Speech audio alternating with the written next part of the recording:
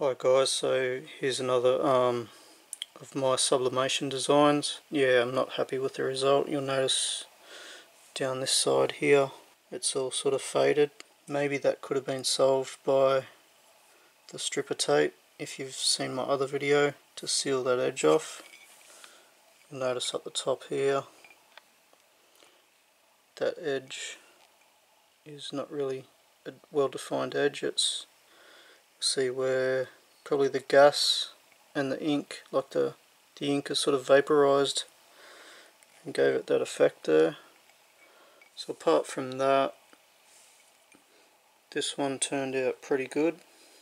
This other one here, I'm not sure what I did different. I know I reduced the time, but this one here, you'll notice it's a nice black on that side, around on this side.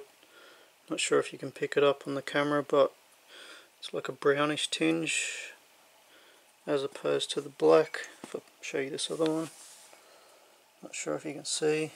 So this one's more brown. So I'm not sure what the cause of that is, because on this side of the mug it's a nice black, and I sort of put it down to the press, like heating up more on one side. I saw somewhere where when it goes brown like that it's actually too much temperature or too much time, but then on another video they said that it's actually caused by not enough time. So I need to play around with that a bit more.